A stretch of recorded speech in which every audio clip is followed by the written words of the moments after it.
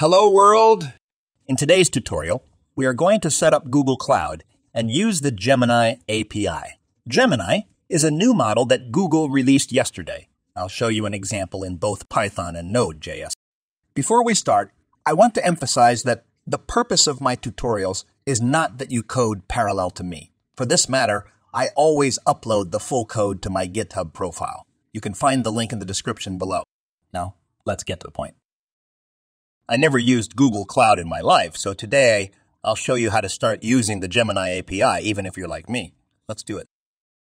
First, sign into Google Cloud. I don't remember exactly, but I think the first project was created automatically. If not, create your first Google Cloud project. Go to the project's dashboard, which looks like this.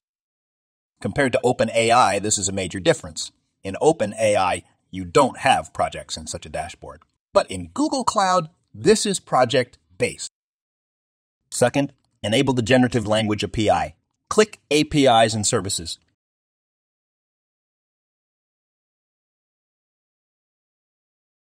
Click Enable APIs and Services. Search for Generative Language API.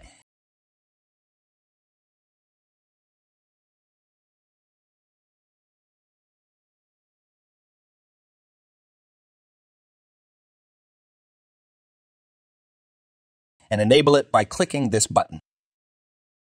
Third, create an API key. Go back.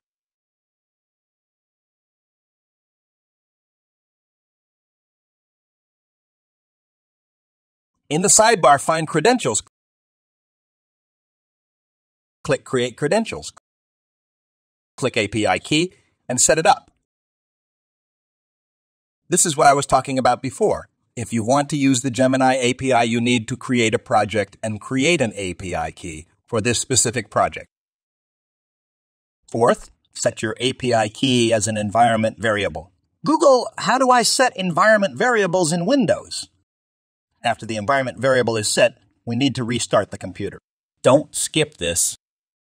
Fifth, install the Google Generative AI Python SDK or Node.js SDK. Run pip install Google Generative AI if you want to use Python SDK, or npm install Google Generative AI if you want to use Node.js SDK. Sixth, write a simple script like these two. On the left, I have a Python example, and on the right, I have a Node.js example. Here we simply get the API key, use the Gemini Pro model, and ask a simple question. Say, hi. If we run this Python example, we will get a response.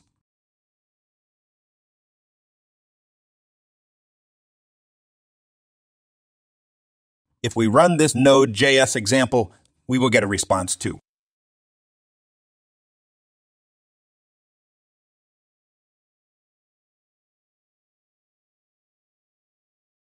How cool is that? That's it. Thanks for watching. If this tutorial was helpful, please like, comment, and subscribe.